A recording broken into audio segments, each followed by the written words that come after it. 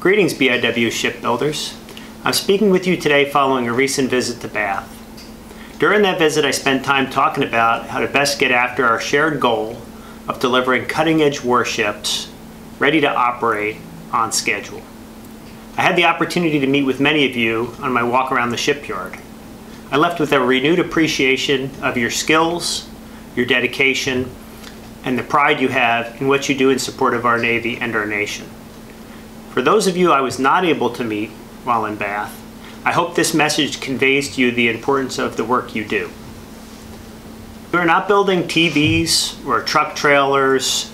You are building warships that operate around the world and may one day be called to go into harm's way with your brothers, sisters, sons, or daughters on board.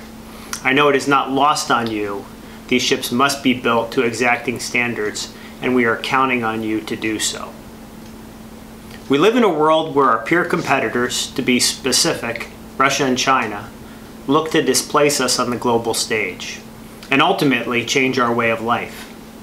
While this used to be something that only a few had visibility to, events unfolding in places like Ukraine and the South China Sea have provided visibility of what we're up against around the world. Our advantage in this great power competition, in large part, is you. Your commitment, your dedication, and ultimately the ships you build provide our sailors with the world's most capable systems.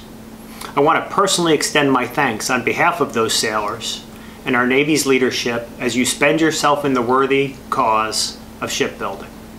Know that you are a significant part of delivering the most capable warships on the planet, the mighty DDG-51 class. How cool is that?